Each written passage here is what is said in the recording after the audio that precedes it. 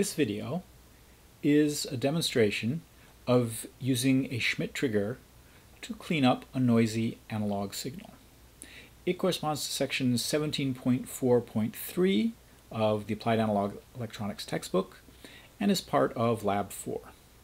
And because it's part of a lab, I'm not going to tell you everything you need to set up this demo, because part of that is what you need to figure out for the lab. What I am going to show you is how to set up the Analog Discovery 2 to produce two signals, a sine wave and a noise signal, that you will average together to make the noisy signal that you feed into your Schmitt trigger. Alright, so let's take a look at waveforms. First of all, I'm going to need a power supply for the Schmitt trigger. And here I'm doing everything with the Analog Discovery 2. I'm not doing separate recording with Teradek. So I'm actually only limited by the voltages that the Schmitt trigger will accept for its power supply. So I could have picked 5 volts, which is a perfectly acceptable value, or I picked, in this case, 3.3 volts, which is also an acceptable value. If you do the 3.3 volt power supply, you can also use the signal with Teradek. Alright, so I've got my power supply set up to be 3.3 volts, and I can turn it on. Alright, now let's look at the waveform generator. This is where most of the setup is occurring. Alright, I set it up, first of all, to use 2 channels, not just one. Waveform generator 1 is going to be my sine wave, and waveform generator 2 is going to be my noise signal. Alright, so sine wave for waveform generator 1. Here I'm picking 100 Hertz, which is a fairly slow signal. If I was trying to record this thing with Teradek, I might want to go even slower. The amplitude I've made 1.5 volts and the offset 1.65 volts. The offset here is half the power supply voltage, so that I can go above and below it and not hit the lower or upper power rail. And that's why the 1.5 volts and 1.65 volts, that takes me from 0.15 volts as my low voltage up to 3.15 volts as my high voltage on channel 1. Channel 2, meanwhile, the second waveform generator, I've got an amplitude here of 0 volts, so I'm not really putting out any signal, but an offset of 1.65 volts. What happens when I average those two things together? Well, I'm always going to be taking this value, whatever it is, and averaging it with 1.65 volts. So it's going to be closer to 1.65 volts than what it starts on. It's going to basically be having the amplitude. And that means my signal here is not going to swing very far, but it'll be doing so with no noise. So let's go over to the scope and do a single run here, and you can see we indeed have a very clean sine wave. Oh, I didn't turn the waveform generator on. Very clean sine wave with an output that's a square wave. The square wave is going all the way from 0 to 3.3 volts. The sine wave, as you can see, is not swinging from 0.15 to 3.15 because of that averaging with the second channel, which is at 1.65 volts with no noise added. All right. Clearly the Schmitt trigger here is working. It's triggering, and we can see that it's triggering always at the same 2 places on the waveform. And that's exactly what we would expect when we have a clean sine wave and run it through a Schmitt trigger. So everything here seems to be working. Now we can go back to the waveform generator and say, let's put a lot of noise on here. We can go up to maybe 1.5 volts of noise. So we'll have a signal, again, it's going between 0.15 and 3.15 volts.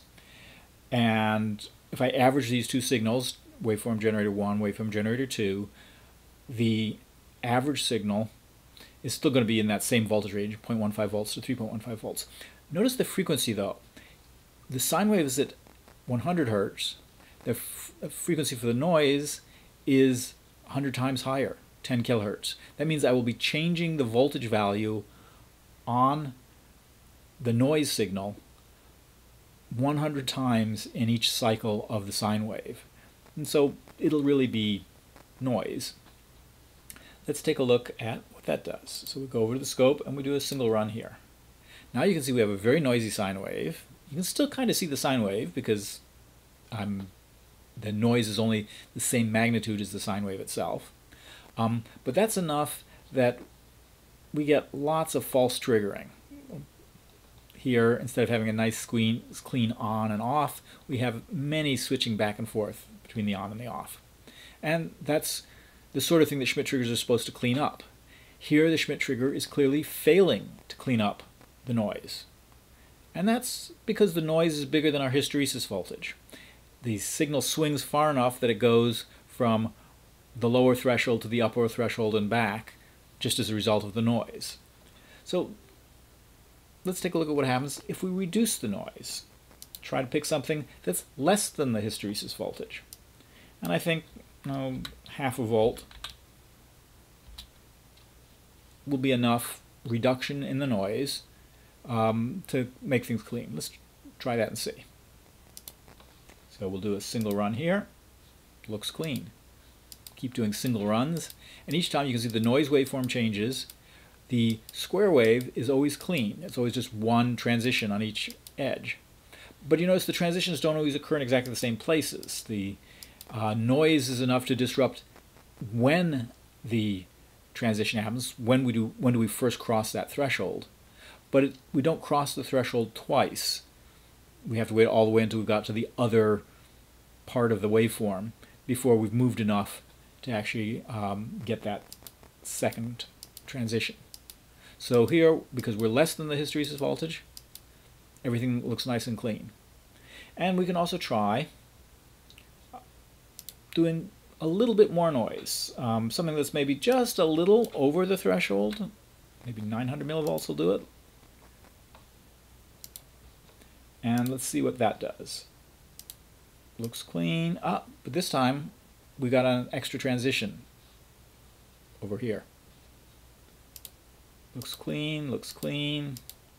So most of the time it's clean, but every once in a while it'll make a crummy transition. It's not seeing very many here. So we're just sort of right at the hysteresis voltage. We saw, there was an extra one. And I clicked again and it went away. So we occasionally, but not very often, get an extra transition like there. So if you want to see transitions a little bit more reliably, up the noise just a little bit. We were sort of right on the edge there. And now we should see them a little more often. Yep, there. Nope, there, twice. There again.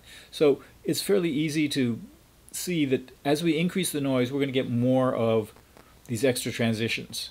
And if we stay below the hysteresis voltage and the noise, we don't get any extra transitions. And that's really what the Schmitt triggers are designed for. That's what they're used for in most circuits, is to take a noisy signal and turn it into a clean digital signal without extra transitions because of noise.